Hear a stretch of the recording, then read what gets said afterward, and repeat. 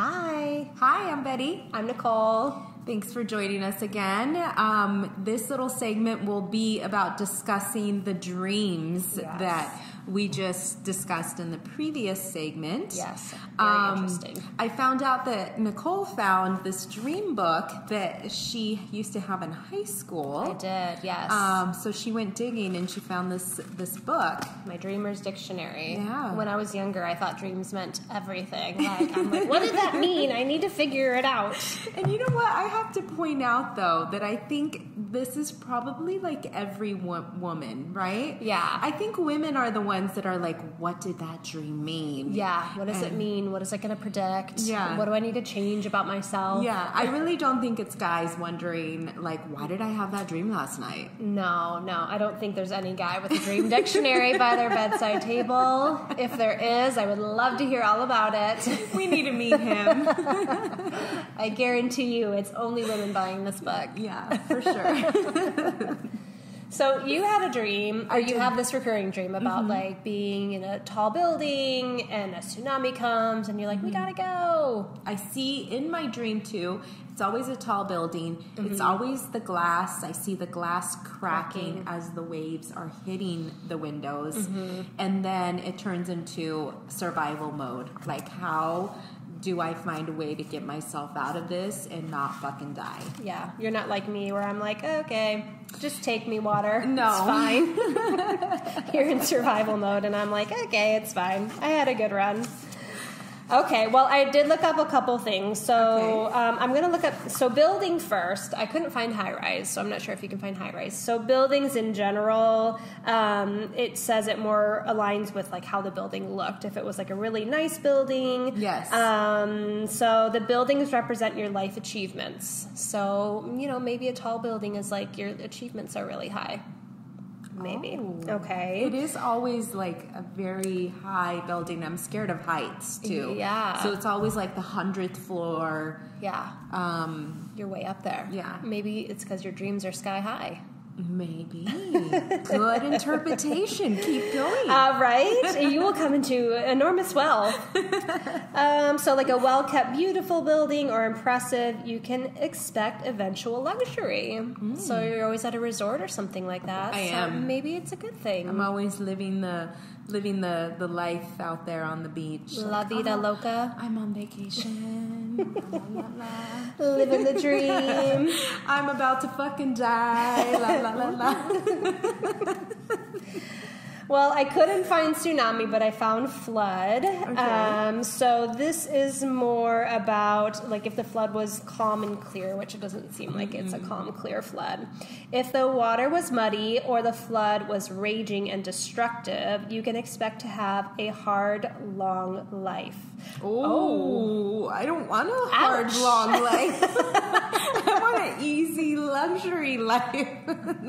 Well, maybe it'll just be... Well, no, honestly, it's about right. I mean, my life has not been easy, that's for sure. Sure. You'll take a hard life to live a long time. Makes me fucking strong. It does. Oh my gosh. I don't know about your dream. This is kind of weird. And let's see. There was one other thing that I found in here with water, because a lot of water. So it depends on the details and the action. Clear water is a favorable omen. Rough or murky waters signifies difficulties. So it sounds like things are going to be a little rough for you. Maybe it's just going to be a rough climb to get to the top. You're going to have to fight your way up. Well, that's not hard, but that's not what it's saying. It's saying I'm going to have a long, hard life, life. I'm going to have difficulties. That's not what your book is saying. We look this up in my Dreamy Obsession website because I don't like that. Just like in my dream, I'm not going to settle and just settle for that. Yeah, you're just going to be one rough, hard bitch at the end of your life. I've seen some things, doll. As I take a shot of bourbon bombshells. Oh, shit. I'm sorry I didn't have better news for you. Oh, I don't like that dream interpretation. No. Okay, well, let's go into Nicole's dream. So in her dream, she was telling someone off, okay? Is there specifically O.J. Simpson in that one? No, but we'll look him up. Maybe he is in the dream book. Okay, so this is the definition. It says, dreaming about telling someone off, an unusual encounter. Okay. Dreaming about telling someone off implies that you are likely to make up with an old friend. Oh, that's nice. You will be reconnecting with someone you have not seen in a very long time. You may bump into this person by chance on the street, in a cafe, or at work. Wow. Dreaming about telling someone off shows that you will both be excited to run into each other. He or she is someone you have had a nice time with and has meant a lot to you. You have a lot. You know what? This is way fucking better than that book, okay? I think we need to look up your dream in this one. You have lost sight of each other over time without really realizing it. This reconnection is a good thing for you. Dreaming about telling someone off shows that one of your exes will be planning to reconcile with you. This special someone will try to win you back by any means required. It may not be obvious in the beginning, but over time he or she will find a way back into your life. If you are in a relationship, dreaming about telling someone off shows that you must be careful not to destroy everything.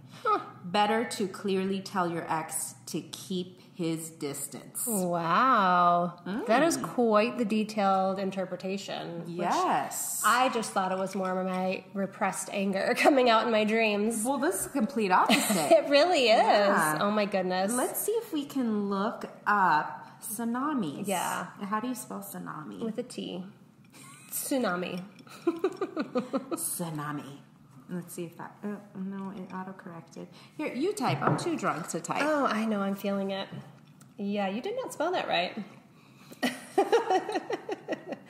Oh, okay. Tsunami. Let's find it. Come on. Okay. What does it mean about a tsunami chasing you? Okay. Okay, still very intense in your head. It shows this dream has a very particular meaning for you. Dreams never happen for no reason. Blah, blah, blah. I had to scroll down a little bit. Like Okay. Right here. What does it mean? Okay. It can be worrying, but you should never forget that dreams are not to be interpreted in a proper sense. Okay, come on, give me the definition. No? Oh. Okay. Oh. It's even more bad news. Ay, ay, ay. Okay. Maybe we should have stuck with the dictionary. Okay. Dreaming about escaping a tsunami indicates that you're going to lose money. It's more secure to put yourself in a defensive position. I don't really have any money, so we're good. You're fine. Don't do any excess and do with what you have for a little while. It's not a good idea to lend money to those around you. If you owe people money, you must claim it because you're going to need it. Oh, okay. It reveals that you are a kind and positive person. Yay. But it's time to put you first. Oh. Okay. So I've been neglecting myself? You have. It reveals that you are good and open-minded. You like the support of others. Mm-hmm. Implies you have never really run out of money. Let's see what else. So apparently, even though I don't have any money, I'm going to go broke. You are. I'm going to be a broke bitch. But you're a good person. Guess that's all you need. And it just also says, it implies that it's time to think about you. This doesn't make you selfish, but will help you grasp your full potential. That's a very convoluted definition of a tsunami dream. It really is. Yours was very clear. Like, you're It going to was. run into somebody, and this person is going to try to come back into... Yeah, you're going to be poor, save your money, but you're a good person. It's fine. Oh, my goodness gracious. Let's look up the vampire one. A vampire dream? Yeah. Do you have vampire dreams? Yes. So I always have this dream about vampires chasing me and trying to take my blood. Oh my gosh, you are so weird. Okay. What does it mean? Okay. Did you feed the vampire? No, the vampires are always trying to bite me. Okay. They want my blood. because apparently there's some bourbon whiskey in it that they That's crave. why they're after you. This is all about feeding a vampire. I don't really quite Here, know. let's see. Okay. Let's see if I can find something. You look it up. I don't know if I've ever had monster dreams before. Did you watch True Blood? Is that why? I have seen True Blood a long time ago. Okay. But I didn't really like it, to be honest with you. Yeah. I wouldn't say it was one of my favorite shows. It was okay. It was just something I watched, but then it just got too way out there. Yeah. I tried to watch one in mid-season, and I was so confused, and I didn't go back to it. Yeah. Yeah, there's a lot going on there. Okay, so I found something. Let's see here. The meaning of vampires chasing you. Doesn't mean you're going to have no Dreaming money. about vampires chasing you shows that you are independent, anxious, fascinated, instinctive, original. You are very satisfied with your differences. Always in for unusual activities. That sounds about right. That's you to a T. You are you don't usually blend to a moral code that is not yours. Okay. Dreaming about vampires chasing you shows that you are ordinarily open-minded, big-hearted, and casual, but you cherish ambiguity. How do you say this word? Ambiguity? Yeah. Mm-hmm. And what does that mean? Like different, abnormal, weird. Oh. Maybe. And complication in your human relationships. Dreaming about vampires chasing you suggests that you are an idealistic. You want to change people, things, society according to your personal theories, which you tell easily.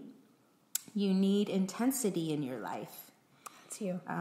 You need to be excited about something, technology or egocentric levels, the search for your uniqueness, your inner life, confident and hopeful. You are a solid friend and show solidarity to as many people as you can.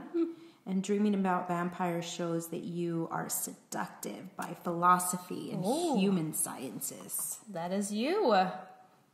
That's not a bad dream. Maybe I am a vampire. Let me get you some fangs. I'm going to bite you. Yeah.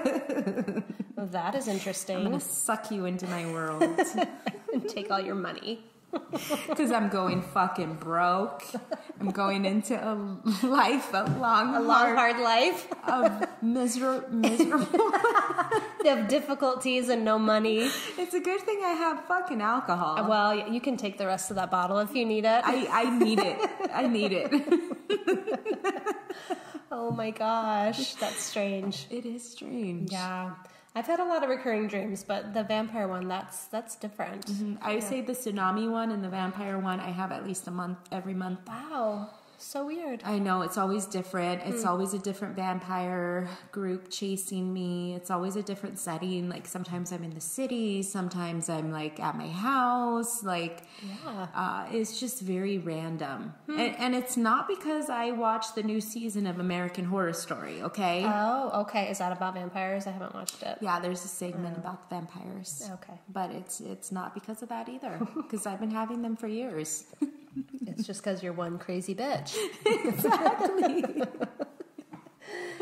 That's true. That was a good one. Mm-hmm. Well, think about the dreams that you've had.